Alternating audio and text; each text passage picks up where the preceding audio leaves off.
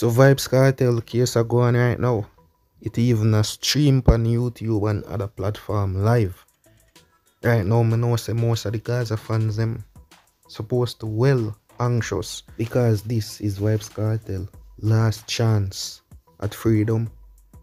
So if Vybz Kartel not get free by the Privy Council, we cannot look for see him free again.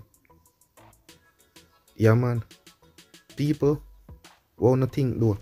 You feel like say the judge are gonna let him go? You feel like say Vybz Kartel are go the road again? Let me know in the comment section. Also let me know if you feel like say Vybz Kartel is innocent. Now as me say multiple times, me not go say he's innocent, but what we believe is that based on what film lawyer them say, it would have want to really sound like say them tamper with the phone evidence them. And if that actually happen, then him forget a retrial still. You see me? Yeah man, no joke, him forget a retrial if that for go on. If I tamper them tamper with the evidence. But we all know that based on the evidence that was out there, Vybz Kartel is not innocent.